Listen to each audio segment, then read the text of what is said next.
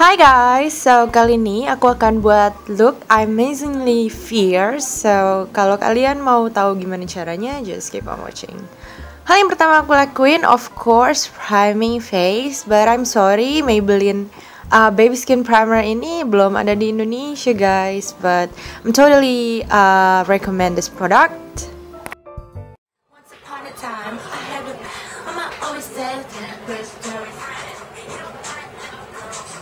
Okay, let's just ignore that fucking wrap thingy. Then moving on to the foundation. Di sini aku pakai Dream Satin Skin Foundation dari Maybelline, range Maybelline terbaru. Ini foundation bener-bener absolutely recommended buat kalian guys. Teksturnya, meltingnya di wajah itu bener-bener amazing banget. Pokoknya aku suka banget deh. Ini tuh aduh, you can see lah ya how much I love this product. Oke, sekarang kita lanjut ke riasan mata. Di sini aku aplikasikan Maybelline Color Tattoo yang warnanya Eternal Gold.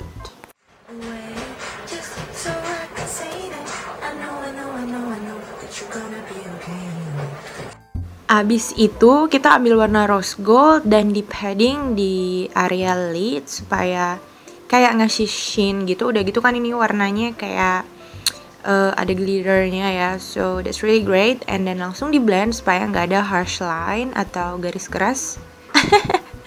Habis itu ambil warna yang lebih gelap seperti warna bronze ini dan dipakai di outer V supaya memperdalam garis yang di outer V itu. So, karena look yang aku buat kali ini looknya itu untuk sehari-hari, aku hanya menggunakan eyeliner warna brown dan di smudge aja supaya nggak terlihat harsh gitu.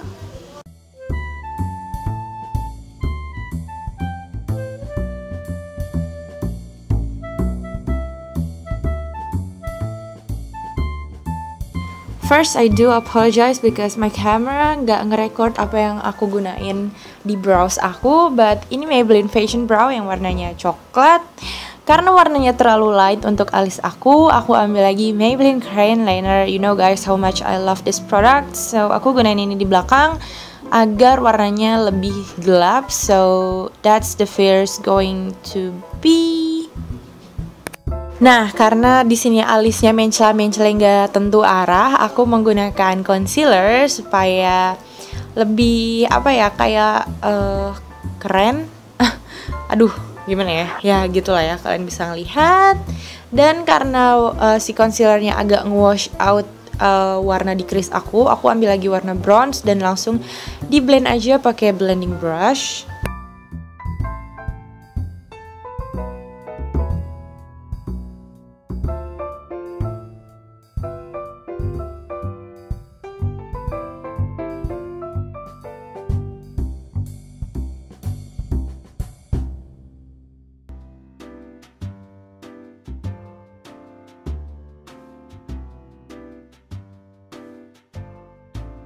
Untuk mascara, di sini aku menggunakan Maybelline Falsies yang aku suka dan ini nggak tahu udah botol keberapa.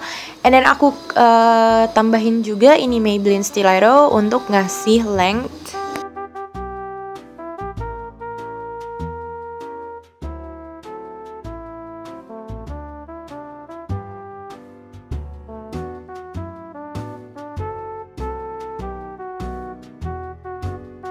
Guys, if you have a very oily skin kayak aku, bedak Maybelline Clear Smooth All-in-One ini benar-benar jadi andalan aku banget. Benar-benar. So, kalian harus beli karena ini affordable prices juga. So, it's really great for those oily skin. Untuk ngasih kesan seger di pipi, aku menggunakan Creamy Cinnamon Cheeky Glow dari Maybelline. Dan di sini aku ngalamin kegalauan karena aku nggak tahu yang mana yang mau aku pakai lipstiknya ini dari yang kedua ini. So, akhirnya aku gabungin aja keduanya.